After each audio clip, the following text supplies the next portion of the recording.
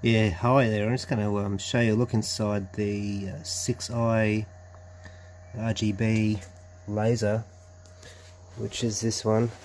It's commonly available for about $60 on various online places like eBay and AliExpress, and of particular interest to me is the ability to check out if I could actually run 12 volts into it as opposed to 240 volts, which would help greatly. So inside the unit itself is a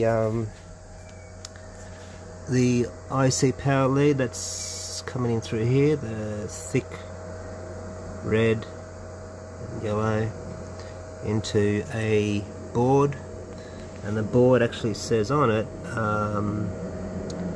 12 volt 2 amp, and so there's inputs there of the 240, and then outputs around that side. You can sort of just see them. There's two little white connectors down there, which is where we are getting our outputs from.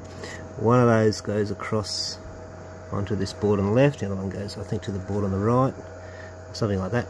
Anyway, so I did put the multimeter on those, and they are definitely 12 volts. Interestingly, the red is a negative and the black's a positive, is according to the multimeter anyway, so that could make things a little tricky just to get that polarity right, but yeah, that's all it is. So they're actually a 12 volt system internally. While we're here, I might just show you as well, just because you've got to watch there's a red laser on this side, and again on this far side here, so that's our red lasers. They just drive the ones on each end.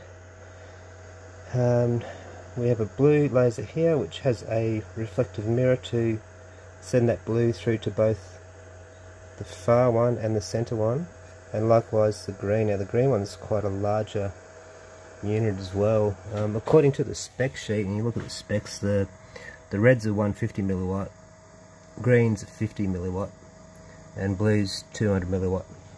So yeah, strangely the higher power laser,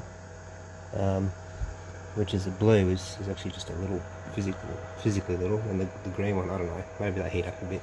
The green one, which is actually the lowest, is at 50 milliwatt, is got a big fat heat sink on it pumping through there. We've also, so when they say it's the blues are 200 milliwatt, well, yeah, I guess it is. The reds, they are at 150. Although no, hang on, the blue, because it's sharing it, is probably split just 50% of that. So the blue is actually probably 100 on each, and the green, which is 50, is split's probably 25, as you'd think. What else we want to have a quick look at is the arrangement of the mirrors. So the one in the center, which is here, is your green and your blue, and that's moving a little disc here, which can not only rotate the image but also change the, I forget what you call them, go ball, something like that. So yeah, that's basically what that's doing in the center. The ones on the outside, they're just dumb. They're just basically just doing the one line essentially of color. So that's what they look like there. So yeah, that's inside this thing. Yeah, I guess I could probably put 12 volts through into that and see how it goes, and maybe, yeah, we'll go from there. Alright, thanks for watching, as I say. Check you.